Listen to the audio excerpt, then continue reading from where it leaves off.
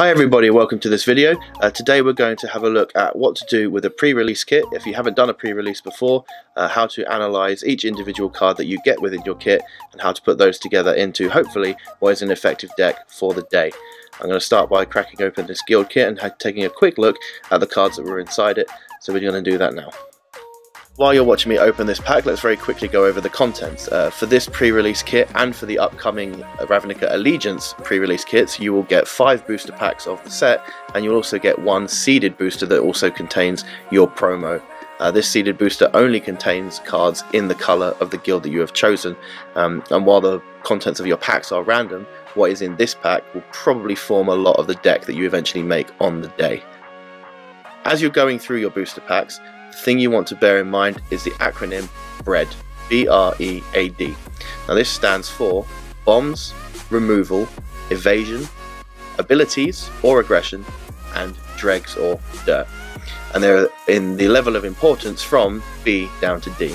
Now B stands for Bombs. Bombs are the cards that are probably going to single-handedly win you the game.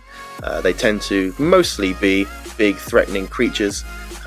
Things like a 7-8 with trample and hexproof, for example, that would be very difficult for your opponent to deal with.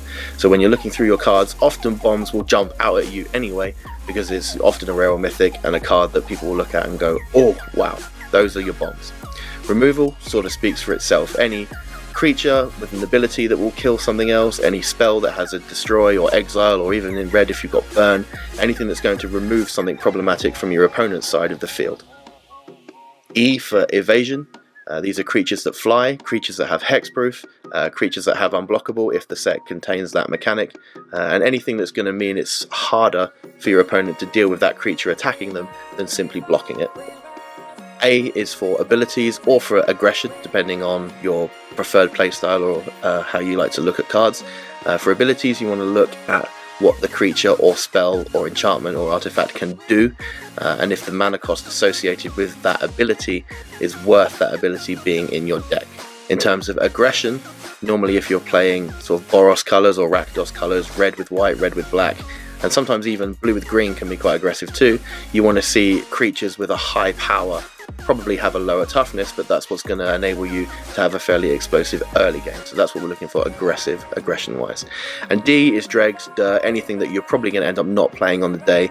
These tend to be very high-costing creatures that have no abilities or no evasion, 0-5 walls, 0-4 krakens, or things that are just not going to effectively progress a game for you or do anything for you, trying to kill your opponent. Those are the things that you tend to leave by the wayside. So as I've gone through each pack as I've opened it, I've been bearing all of these things in mind while I'm looking at the cards. Then when I've sorted them into their colour piles, as you can see in front of you, I would go through each pile again, thinking about where my bombs are, where my removal is, and what my evasive and ability creatures are. So I've done this off camera. I've been through every colour pile and thought about bread looking at each colour. I've decided to stick with the guild colours, and from the selection you can see in front of you, I would now choose about the 24 best spells to build my deck from. I would add 16 lands, and this would form my 40 card sealed deck for the day. The leftover blue, red and multicoloured blue and red cards would form my sideboard that I could change during matches. Thanks for checking out our video. Why not like and subscribe and leave us a comment below. Let us know what you'd like to see from us in future videos. If you're a gamer and you're interested in joining our community, why not head over to ourgeekout.co.uk, find us on Facebook, or pop down to the store to join in the fun. Catch you in the next video. Stay geeky.